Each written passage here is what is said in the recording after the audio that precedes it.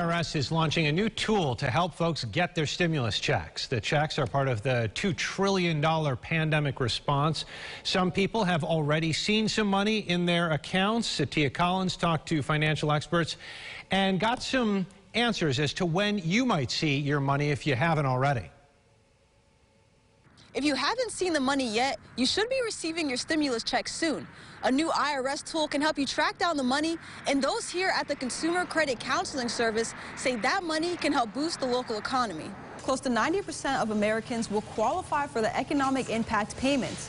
Leaders with the Rochester's Financial Empowerment Center say that money can help boost the local economy. A lot of folks either are having hours cut or aren't working. Small businesses are shut down and are unable to kind of operate at any normal level. The one-time payments of $1,200 started to roll out last week. There's also $500 per child under the age of 17. The amounts will be determined based on your most recent tax returns, and payments start to phase out for people making more than $75 grand a year. Individuals making more than $99,000 a year will not qualify. The IRS has launched this website portal.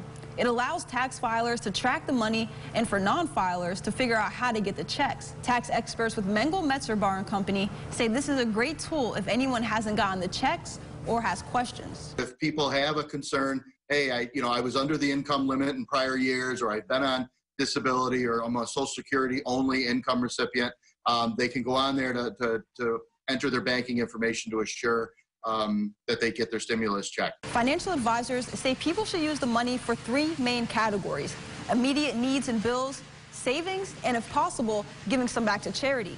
The city's Financial Empowerment Center is available for all city residents to help with these decisions. Money's complicated. Finances are sticky and they're hard, and not everybody's a professional. I'm certainly not a professional, so that's why we do have a team of experts. They're highly trained. They're professional financial coaches and counselors who can sit down and work with you to figure out your specific situation. Now remember, that Financial Empowerment Center, available through the credit service, is free for those in Rochester and can help you find safe and smart ways to utilize that new money. In Rochester, Tia Collins, News 8.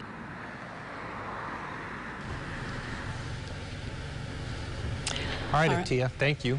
And if you'd like more information, just go to irs.com or rochesterfirst.com.